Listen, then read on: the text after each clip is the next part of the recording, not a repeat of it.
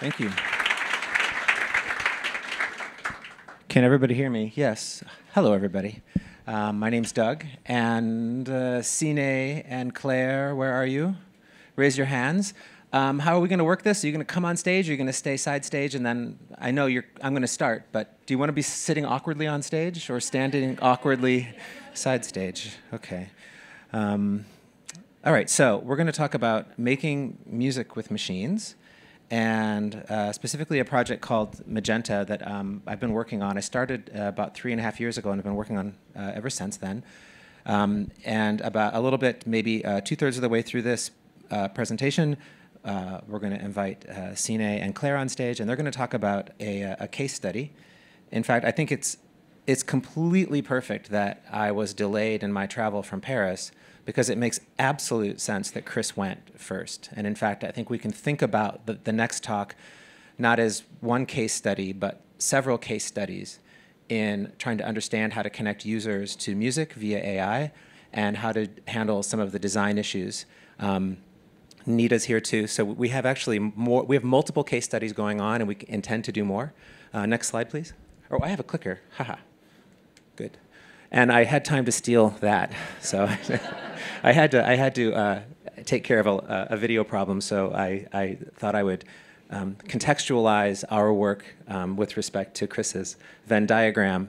I'm very firmly on the Beaver side, on the machine learning side. I would say safely that Signe and Claire are definitely much more on the duck side. And our goal with Magenta is to be a platypus. I like this. I may use this again, by the way. I don't know, so I guess I should credit Chris with that. I know it's not his Venn diagram, but still. Okay. So I'm going to talk about this project called Magenta. There are many people to thank, far too many to name here. This project has been going on for, again, over 3 years. And everything that we do is on our blog at g.co/magenta. So, to credit people is to send you to the blog. That's one of my main calls to action, is to check out the work that we're doing. And I'm going to use this slide just to mention a couple of things that are not. Actually, I can go to our next slide and talk about our mission. So our mission is, or the definition of our project is an open source research project exploring the role of machine learning as a tool in the creative process. And we've been wrestling with a number of issues that came from Chris's talk. So we certainly have issues with user trust and helping users understand what's happening with machine learning in the context of the arts and music. We also wrestle quite a bit with this distinction between agent and assistant, and I think it's a brilliant distinction. I will, in order, buy, read, and review, and then report case studies on Chris's book. Can't promise how long it'll take me to get through the book, though. I've got a backlog. And I want to invite you to kind of get into the space that we're working in to think about, now switch to music, and think about an electric guitar. Okay, how many people here play an instrument? That's not surprising, especially in a group. Surprised, actually, to not see more hands. I'm suspecting that some of you were thinking, what does he mean by play? I took 2 years of piano lessons. How many people have ever played a musical instrument? Yeah, that's really what it's about. So think of an electric guitar, and the analogy of the electric guitar is here to think about the power of technology in the arts and the utter necessity of having technology to make art and make music. So when you plug, if you've played an electric guitar, you plug it into this big amplifier, you turn it on, you turn up the amp, maybe you have some pedals that add a little bit of distortion or echo, and you play an E chord, boom, and you feel like a guitar god, right? Now you unplug the cord, drop it on the floor, and you play that same E chord, and it barely makes any noise at all. And you realize that you're getting a lot of help from that guitar, right? A lot is happening with technology here. And I would argue pretty firmly that that's in the arena of an assistant. It's an extension of you. In fact, it does feel like you're making that sound, which is a nice kind of cognitive extension. Now let's talk about the drum machine. The drum machine, I think, has far less of this assistant quality to it, right? I mean, if you program the drum machine, if you're actually thinking about the beats that you're making, I think it becomes an extension of yourself. But largely, it's I think an agent on its own solving some problem for you, right? Now, what I would argue is that if we move towards the field of machine learning that I work in and that Magenta works in, which is called generative models. So it's neither clustering nor classification, but it is trying to build models that can understand some data set and generate new instances from that data set.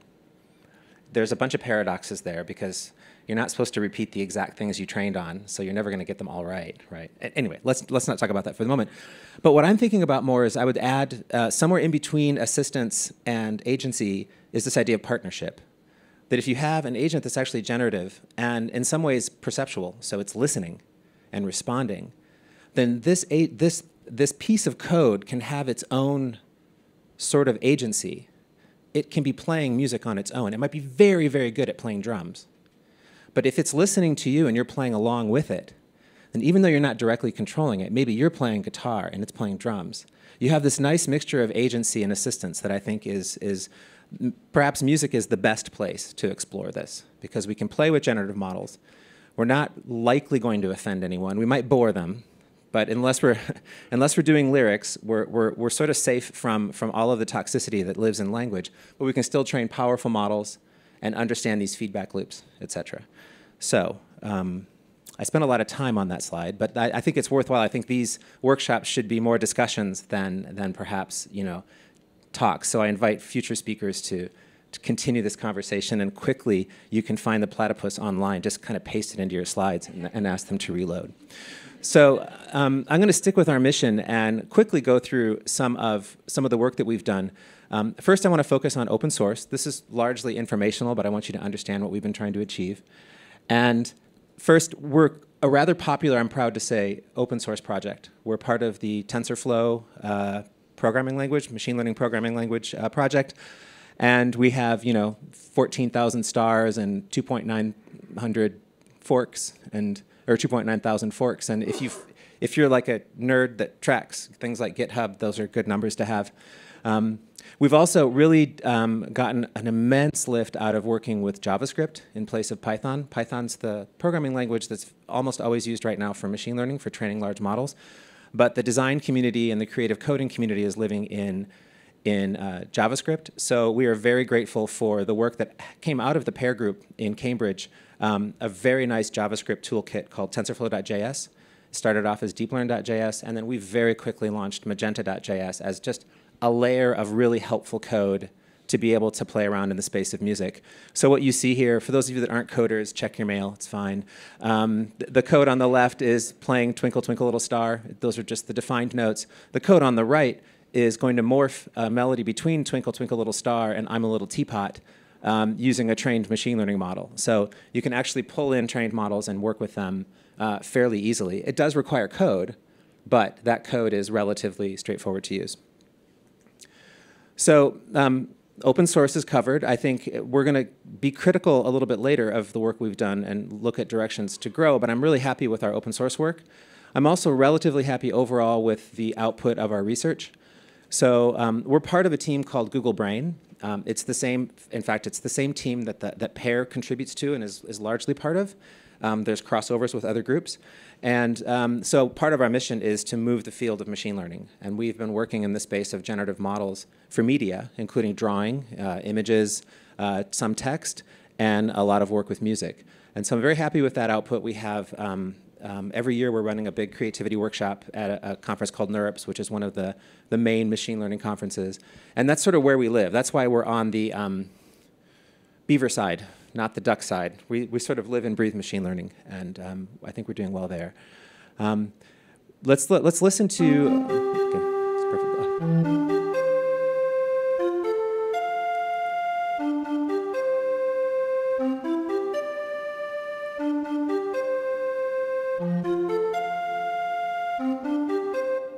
Okay, don't play the next one yet.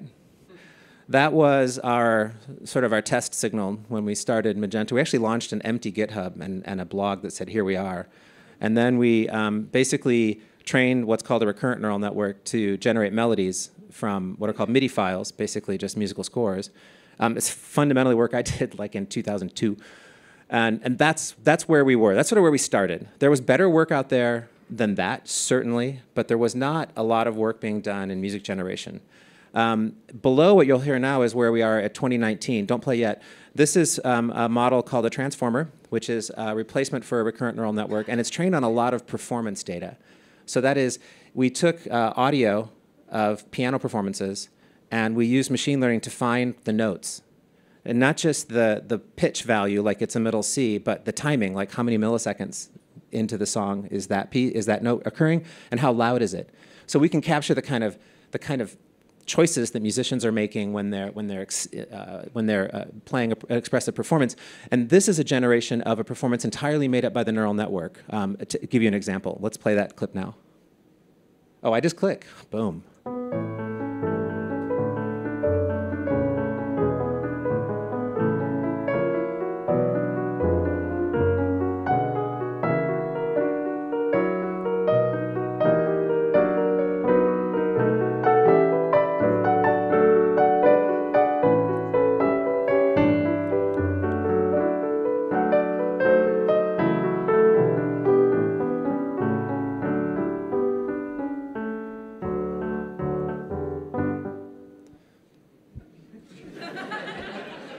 It ended.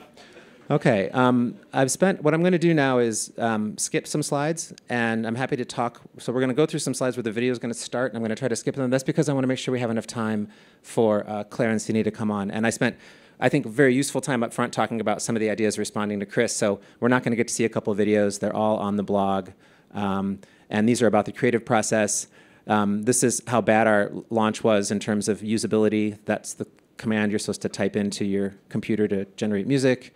How much better things got when we worked on hardware, and we worked on a project called Magenta Studio, which is software that is much more useful for musicians than is a command line and a Python prompt. And now we're going to welcome on stage Claire and Signe to talk about their experience in helping us design exactly these tools. Thank you, Doug. Hi, I'm Signe, design lead at Google Research. And I'm Claire Kayacik. Okay, we're skipping. Okay, there we go. That's the slide I was hoping to see. My name is Claire Kayacik. I'm a senior user experience researcher. And our story is about how, over the course of 3 months, UXers like Signe and me, and Magenta, a group of machine learning research scientists, collaborated in order to make a new music composition tool called Magenta Studio, which is what Doug just showed you. Very briefly, I'm going to start from the beginning. So Pair launched a rotation program in which 3 UXers were embedded into a host team of research scientists, and that team was Magenta. So we worked with Magenta to build this brand new machine learning-backed music composition tool. And we brought to the table our UX knowledge and processes, and in return, we learned about machine learning. And along the way, we learned a lot about best practices when designing for AI systems and collaborating with research scientists.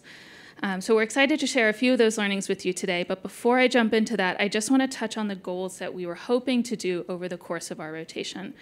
So we really wanted to build tools to meet the needs of musicians, first and foremost, and help them in their creative process. We also wanted to showcase Magenta's amazing work with creative generative models in a way that all musicians could really access without the knowledge of command line or having to access the GitHub repositories that Doug showed you earlier. Finally, we also wanted to include UX in the development of ML products, and as we're talking about today, really advance the awareness of the benefits of participatory ML systems. So I mentioned before that we figured out some best practices along the way for how to design for AI and work with machine learning research scientists. And the first thing that really helped us was to take the time to explain processes and timelines.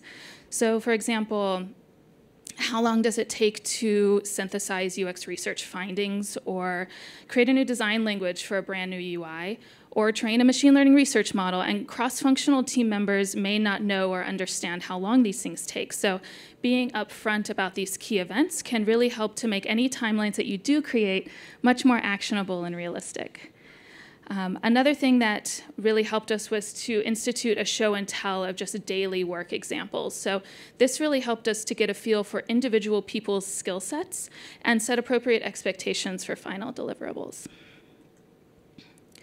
The second thing that really aided in our collaboration was to do a design sprint together. And we did this right in the beginning of our rotation, which really helped us to set the stage. And we sprinted to understand the opportunity space and to generate some product ideas. And creating something new together really helped to bond the team together and create that shared vision for the future. The output of the design sprint, yes, with some googly eyes and pipe cleaners, became, not in that rendition, but in a different form, the first ideas that we shared with musicians in our user research studies. Taking some time to do some user research is really so important because it can help you to identify problems that you didn't even really realize were there by understanding how people outside of your group think about things. And it can even help you to make decisions and change direction. Which leads me to our third point, which is to invest in user research. So one really fun moment for us during the course of our rotation was when we brought Magenta into a participatory design session. Participatory design, as Chris actually talked about earlier. And this image is from the California Institute for the Arts in Los Angeles, also called CalArts. And there were 24 different students and faculty from the music technology program that were there that were identified as our key audience or our target audience. So Magenta came with us down to LA, including Doug Eck, who you see right there. And they interacted directly with these target audience members to better understand what they need and what they want from a machine learning-backed music composition tool. From this research, we realized really just how important it was not to overly automate the system. So although the models were capable of producing finalized material, it was important for us not to actually use that directly because it really took the joy out of the artistic creation for the musicians, and it lessened their feeling of ownership over the final product. So we actually eliminated some of our concepts very early on just because they felt like they didn't allow for enough user agency. Another insight that came from research was that it was ideal to shape the models in a way that would work with existing workflows that musicians had so that they wouldn't have to learn how to incorporate a new tool or switch back and forth between tools, and they would be more likely then to incorporate any new tool that we did make for them. Thanks. So I'll take us to our tip number 4, which is building on people's existing mental models. So a mental model is the way that people think about, so it's the internal explanation about how something works. And that explanation, they grasp that and it enforces how they interact with a product or a feature. So if you build your designs on existing mental models, you can help the user feel more comfortable and build more effective mental models for the AI solution that you're creating. So a method we used is called TripTech, which is developed at Google. And we basically use that to validate people's needs and the mental models in early product development stages. And the insights that we then get from that, we then use to influence our product decisions. So I won't go too deep into this method, but basically, you take a set of problem statements, and we got our statements from the research that we had already done. And one of the statements is the one you see up here, which is, I have a musical idea that I like, but I don't know what should come next. And then you take these statements and you validate them with users in terms of figuring out how frequent do these problems happen, and how important is it to address and solve that problem. So we also wanted to get qualitative data out of the users. So we presented them with these sort of 3-panel storyboards that you see here, where you basically first show them the problem statement, then a solution, and then the impact that that solution has on the problem. And with this specific storyboard here, we gathered and we got insight around how musicians tend to sort of noodle around with their musical ideas, and how important it is to have agency when they're creating their music. So we were able to take that insight and take that back when we were creating our product design, but actually also when we were creating the model design. So we talked to researchers and we discussed which parameters would the users be able to tweak in this model. And even down to the basics of how many bars of music should the model be able to output for the users. So this is our fifth and final tip, which is it's so important to introduce your designs early in the process to the entire cross-functional team. In our process, we had a miscommunication around one of the capabilities of one of the models that we were using. But luckily, we had design critiques very early on in the process, so we caught it early and were able to correct for it. But this is actually one of the most common issues we see when teams turn ML model outputs into products. So we do really encourage you to share out early. It can be quick sketches like this, even before that, when you just do whiteboard sketches or doodlings or something like that. Share out, get the entire cross-functional team in there, discuss what current models do, what future planned models do, what training data, what data will be trained on, what's the capabilities, what's the output. A good rule of thumb actually is to make sure that all non-research scientist participants in the team are able to describe what a model does in their very own words. Then you can hopefully avoid some of these misunderstandings. So let's get to the ending of this story. So we transformed rough sketches into designs with user research, and then we built a prototype for Magenta Studio. And while we didn't have time in the 3 months, we had to incorporate this into musicians' already working workflows. Magenta luckily marched on, and eventually we launched these 5 musical plugins into Ableton Live, which is a digital audio workstation that many, many musicians use to create their music. So now musicians are able to create beautiful machine learning music with Magenta's generative models without knowing ML, without knowing code, without knowing Python or GitHub or anything like that. So let's quickly look at the goals again. So we ended up building tools for musicians that met their user needs and that they actually enjoy using in their creative process.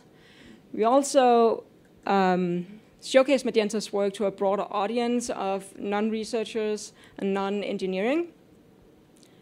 And we also had a really great collaboration with Magenta where we had a mutual learning experience and where we advanced sort of the awareness around the benefits of participatory ML, both in terms of inviting more people and more functions and roles into the team, but also involving users in both developing the product design, but also the model design. And lastly, we also learned a lot in the process, in which some of that content has actually informed some of the bits of the guidebook that we've heard about today and that we'll speak more about later on. So Doc, if you're ready to close it up, I'll invite you back up to the stage. Or are we out of time? I think, how are we doing on time? Anybody? We're okay? Let's go with it. I'm just going to run with it. Well, I'm going to backtrack. Wait, where are we? That's how did Chris get there? Chris already spoke. I want to pull up. I apologize for these slides not being in perfect order. I usually work from my laptop. By the way, I'm wearing this shirt today. I guess I don't have many clothes. Okay, I just wanted to put this slide up for discussion and close things out. This was an amazing experience, and it's changed how we do our research. We continue to collaborate with designers, with UX people, front-end people, HCI people, user experience researchers. And I would predict that machine learning, from my viewpoint, will continue to move in that direction, and that these fields will, in some ways, merge. That doesn't mean that there won't be practitioners that only do one or only do the other. But the big challenges we're facing, I think, are bringing machine learning and AI into people's lives. And as soon as you do that, then you'd better care about people's lives. And so I think, as I think of training new graduate students, I would strongly suggest to machine learning grad students that they do some design work, understand the field of HCI and UX, and vice versa. Those of you that don't do machine learning, try to go as far as you can. The field is a little bit less technical than you might think. It feels more technical than it really is. I mean, neural networks are big, but they're fundamentally understandable, I think. Where are we going with Magenta? This should all make sense to the folks in this room. We really care more and more about user-in-the-loop learning. So can these users of our tools actually train them on their own? Could they train them while not on the internet? Could they take the weights that the machine learned, use them to make their own music, and throw the weights away? That's fine with us. Can we personalize for people in a really radical way? I think music and art is about personalization. It's about someone making his or her own statement. Can we help them make that? And moving away from code, can we build hardware that does the right thing? Can we also build maybe apps for phones that do the right thing, that don't feel like an add-on tool to something else? We're also really interested in Google's new platform for gaming called Stadia, which is already public and launching in a couple of weeks. Can we use gaming as a platform for better understanding how users want to interact in this space? Two calls to action from me. One of them, no, they're both selfish, but that's okay. I think we started that way. Let's all do selfish calls to action. We will grow in Europe, Paris and London, and I'm saying this because I'm here in London right now. There's always growth at Google in Mountain View as well, everywhere, at Cambridge as well. I'm going to not name a site that someone is in the room from. And focus even more on human-centered design. I didn't put this in the slide, from a very machine learning perspective in my group. So starting with machine learning and trying to move more and more towards these ideas. People are interested, please contact me. And please do check out our blog. It's become quite a nice resource. We have tons of examples from people from outside of our group doing demos. A great album came out that was AI-driven by a band called Yacht in LA that I suggest listening to. And yeah, I guess we've been going on for a while. I'll pass the mic.